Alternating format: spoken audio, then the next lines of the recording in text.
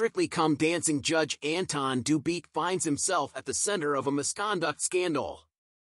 Welcome to CelebXplore Hub, where we bring you the latest in celebrity news.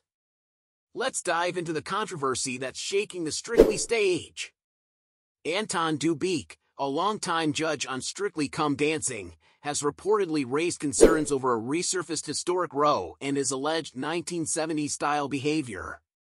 The 57-year-old judge caused a stir in 2009 when he reduced contestant Layla Roas to tears by making a racist comment about her spray tan.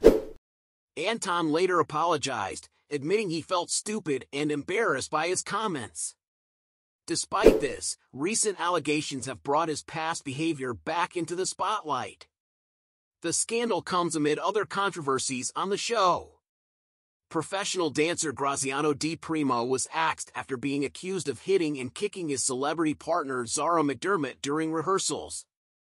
Giovanni Pernis has also been suspended due to a BBC probe into off-camera misconduct claims made by Amanda Abbington and two other former partners. Zara McDermott broke her silence, sharing her distressing experiences in the training room and thanking the BBC for their swift action. She expressed her fear of public backlash but gained the strength to speak up after conversations with loved ones.